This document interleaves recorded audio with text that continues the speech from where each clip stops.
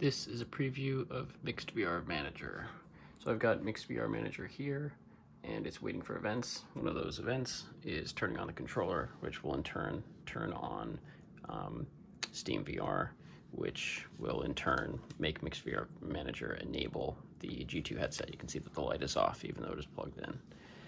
So I'm first going to do that.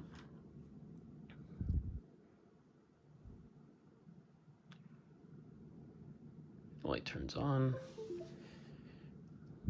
and now MixedVR Manager is currently turning on the lighthouses. You can go to its current status.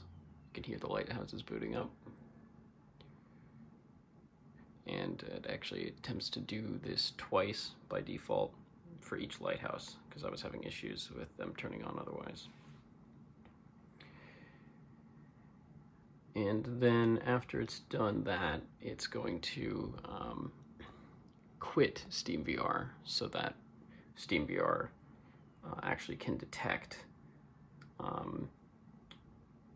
the headset, because it was launched, SteamVR was actually launched before the headset. And then you might have seen it flash there. Room setup opened but immediately closed per MixedVR Manager. And now, if we take a look at what we're seeing in G2, it is SteamVR.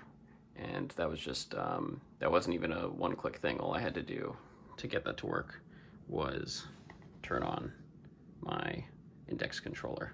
I didn't have to do anything else. MixedVR Manager did the rest.